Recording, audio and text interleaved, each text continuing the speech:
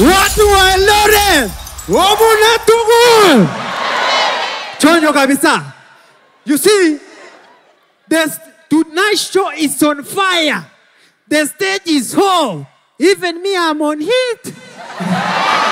And let me tell you something, Unajua nimekuja kudiscover tuko na wanariadha wengi. Watu wengine ni wanariadha lakini hawajui ni wanariadha. Nataka kuwasaidia. Mjejue leo. For example, kama unadaiwa na ukofuliza, unadaiwa na mobile app zote, na bado umeingia CRP. Jua pia wewe ni mwanariadha, maisha yamekukimbiza mbio mbaya. And let me tell you something, Nimekuja kudiscover hii mambo ya athletics. Ina affectingi ma athlete baka kwa real life. Niko na rafiki yangu anaitwa Kiprono. Now Kiprono alikuwa anafanya harusi juzi. Athlete imemwingia kwa maisha. Nikampeleka pale pa kununua suti ya harusi. Msichana suti ya harusi akakuja akamuuliza, excuse me Kiprono, we have Italian suits, we have Mexican suits, and we have tuxedo suits. Which suit would you like to buy, sir? Sema Kiprono kuniangusha. Do you have this suit? What's the name of this suit? Track suit. Woi. And let me tell you something, Kuna kitu nimekuja kudiscover. Terrorists, nilikuwa naona news juzi. Terrorists walishika reporter wa Amerika.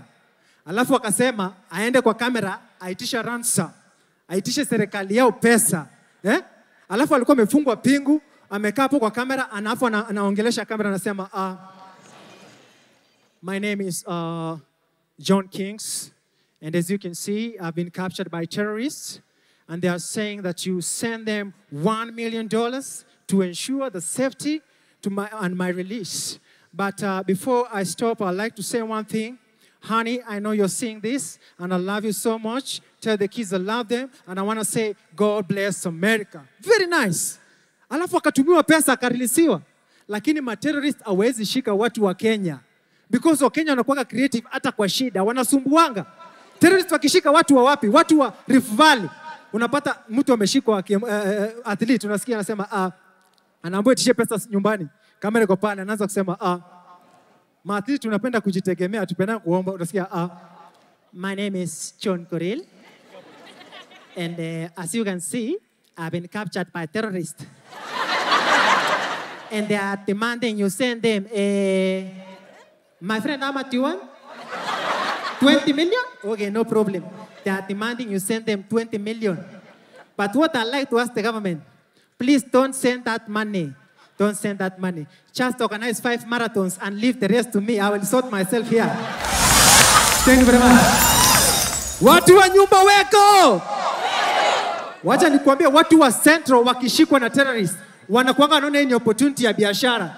Unapata Joroge ameshikwa na terrorists, sasa, my name is John Joroge, and I've been captured by terrorists. And they are saying you send them $20 million.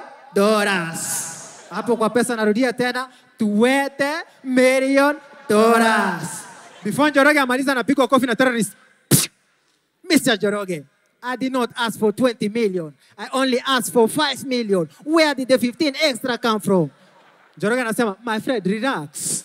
You said you wanted 5 million, no problem. I will give you 10 million. I remain with 10 million. My friend, everybody wins. Now, watu wanakuwa na kiburi hata kwa shida ni watu wa Nyanza. Watu wa Nyanza wako na kiburi hata kwa shida. Unapata engineer ameshikwa, unasikia, yes. My name is Dr. Engineer Professor Yon Otieno. And as you can see, I've been captured. And my friend, I've been captured. My friend, what are you? Terrorists, okay. I've been captured by terrorists. And they are saying you send them, my friend, how much do you want? 50 million. Aish. Hey, bwana. 50 million. And why are you disturbing the government? What you should be asking is, what is my ATM PIN number? Be serious. Yo, that's my time, Kibet. I love you, Lord. Whoa.